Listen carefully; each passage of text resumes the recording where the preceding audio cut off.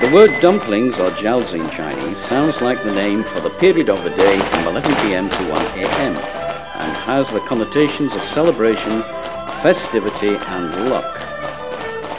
There are many legends about eating dumplings, especially on the occasion of the Spring Festival. One of them concerns Zhang Zhongjing, a famous physician of ancient times. Mentioning dumplings, there's a story. At the winter solstice one year, I saw a strange thing when I was passing Nanyang on my way home.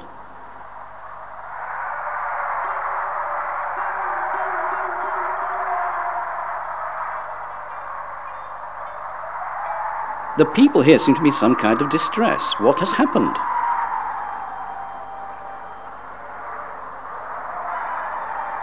Don't you know? A sudden gale struck this area a few days ago.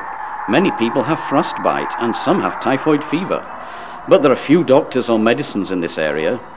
As a result, many people have died. If this terrible situation continues, how can we celebrate the Spring Festival?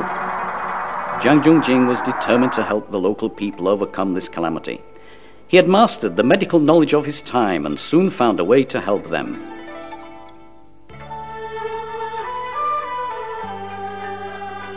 Zhang Zhongjing built a booth in which he set up a big cauldron to boil mutton soup. He added some hot pepper and certain herbs for dispelling humidity. Zhang put the meat on flour wrappings and folded each of them into the shape of an ear. He then boiled them in water and sent them to the poor people, together with the soup.